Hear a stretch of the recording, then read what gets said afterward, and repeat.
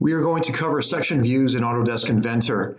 So supposedly I've created this outline for my wheel and I wanted to create a spoke for this. So if I go to my origin plane and click on that and create a new sketch, the problem that poses is I can't actually see where my sketch is going to be on that plane just due to the fact that you can see the entire rim.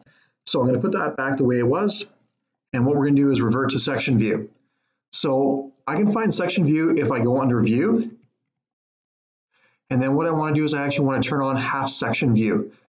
So as soon as I do half section view and then go back to that original plane that I was using and click on that, you can see now I have a nice cutout or slice of exactly what it is I want to actually look at. So let me go ahead and click OK on that.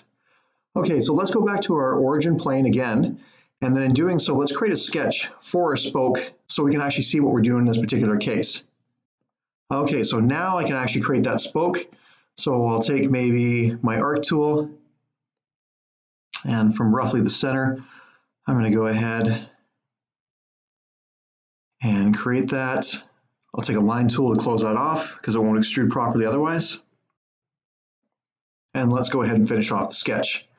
Okay, so now I'm ready to perhaps create another plane and then do a loft or do an extrude off this.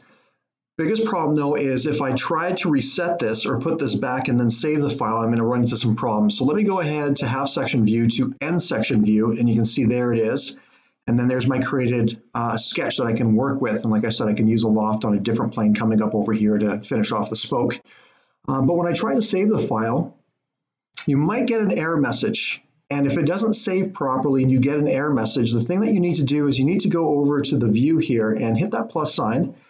And then if you see a little check mark beside the master, what you have to do is right click and then click on new to reset it, and then it will save properly. Now for Autodesk Inventor 2021, this is not a problem. However, earlier versions such as Autodesk Inventor 2020, this probably or likely is a problem. So I hope that helps. Go ahead and finish off your wheel.